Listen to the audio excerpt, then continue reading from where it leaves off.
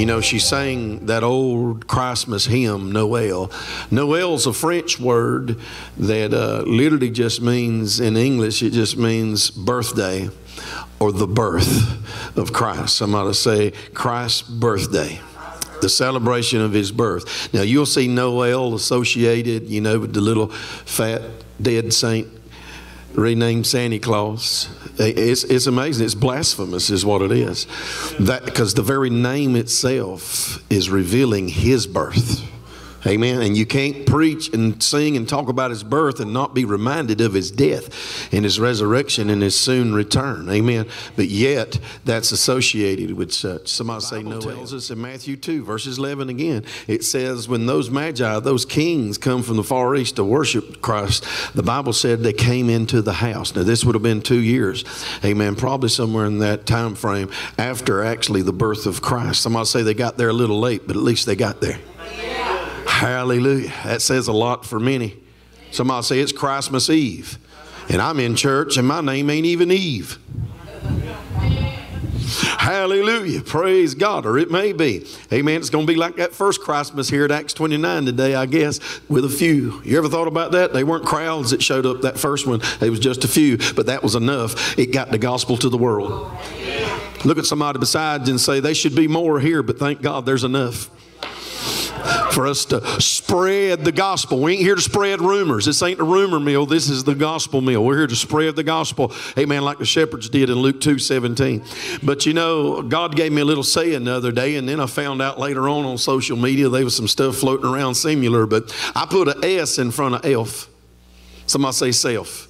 You know that little mystical, magical, occult related image of elf on a shelf that somehow he's got a direct line magically to the North Pole and he's keeping taps on you.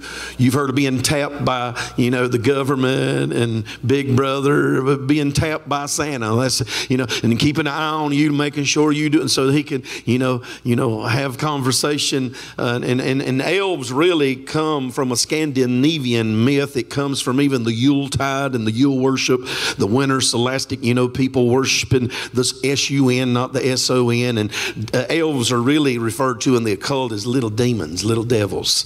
Amen. So I put me an S in front of elf and got self. Somebody say self.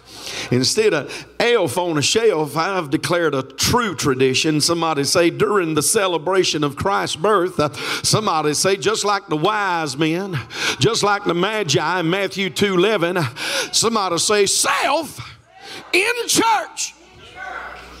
Now that's the true tradition. Self in church. Amen. But somebody say that's the truest tradition. From the magi, they was in his house. They came to his house to worship him. Amen. Somebody say self in church.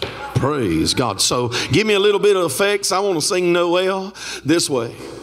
Noel, Noel. That's enough.